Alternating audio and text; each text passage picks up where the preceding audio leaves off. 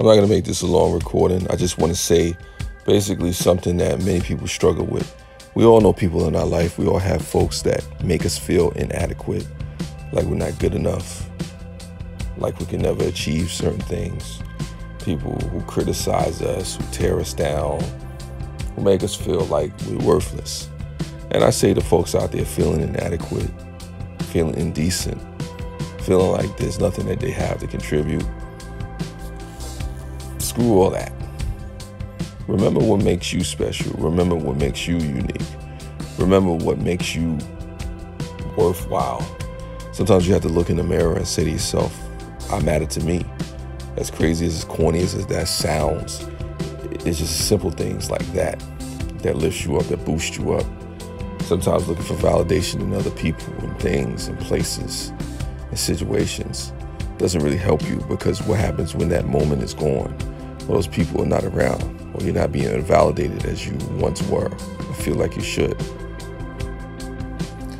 A lot of times we feel inadequate because of who or what we allow ourselves to be compared to, unrealistic expectations of what we should be based on, things that may or may never be true about us, based off of what somebody else's opinion is of us, or society thinks that we should be. Be you. Do what you do. Make it happen in the way that you do. Stop worrying about what everybody else thinks about you. It's really not going to get you anywhere, especially if you're of a certain age. Sometimes we're way past our prime. We're not in high school anymore, or we're not going through peer pressure. It's just whether or not you're able to handle a situation or you're not. If you prepare yourself mentally, physically, emotionally to handle particular things. Don't let people manipulate you and move you based on their emotions and feelings and opinions about you, or usurp your emotions in ways that you probably shouldn't be. You lift yourself up by not giving yourself the negative self-talk, being aware of your circle, who you have around you, what you take in even when nobody is listening, nobody is watching. Who are you when nobody is around? What are you paying attention to? What do you believe about yourself? How relevant is it? Get into the habit of having balance around you. Yeah, people are going to say negative things, hurtful things, things that tear you down, things that don't make you feel good about yourself, stuff that may want you to just give up, or not want you to give up, cause you to give up because of how you may feel towards it.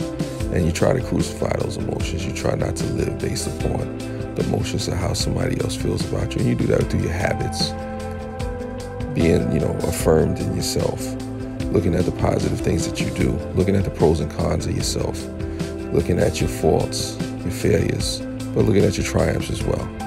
Being honest with yourself, modesty, self-effacing, as an old timer told me.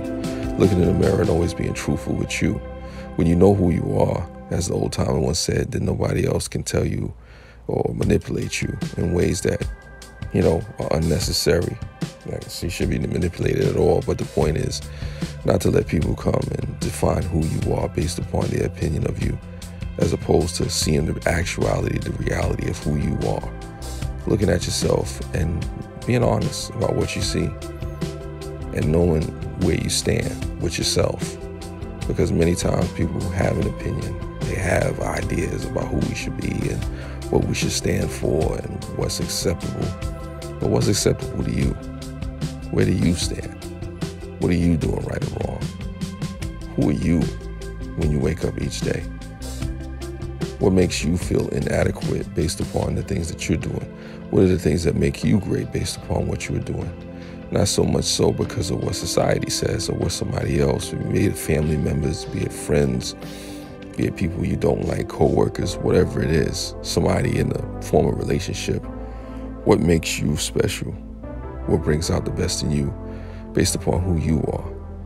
And it all starts with you, the person that you're looking at in the mirror, or the person that you are when nobody else is watching. The stuff that you allow to come into your head, be it good or bad. So next time you feel inadequate, remember, you have a choice as to who and what you will allow in your space, in your sphere, in your mind, to cause that feeling to go or to stay. It's up to you. What will you do?